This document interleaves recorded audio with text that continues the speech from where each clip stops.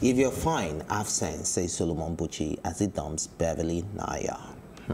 I don't think this story is like a very, very serious story. Yeah, I think it was a joke. No, but I think it was what he said. It was what he said, that he's not available, and so if you're fine and you have money, If you follow Solomon Buchi, you know he's the kind of guy that is always saying that he would like to marry a rich person. So he's always like, you want to marry a rich woman. And then I think he's been liking Beverly Naya's pictures. It's not like they were officially dating. They are not dating. I don't think she even knows him. Yeah, exactly. I don't think she knows him personally. So he's just moving on. He's trying to be a gigolo. So he's just clowning. Yeah, so we can't take it seriously. But I take amazing what he said yesterday. I met a friend of mine and I were out on dinner yesterday, and he showed me a text a girl sent to him saying, since you don't have my time, can you introduce me to some of your friends that are good looking, they have money and drive good cars?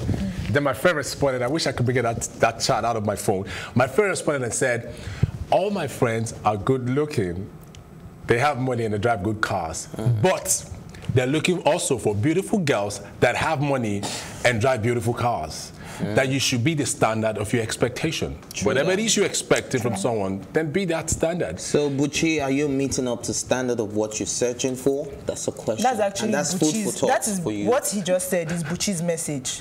That he's already that kind of person. Yeah, so he's looking for somebody that would match up. Yeah, but I'm asking him that, is he actually meeting up to standard, or is he just saying? Okay, maybe. Do you understand? He actually needs to meet up to standard and not just say. So let's see what you're doing and stop jumping on all of this, because, man, we really don't want to be talking about it.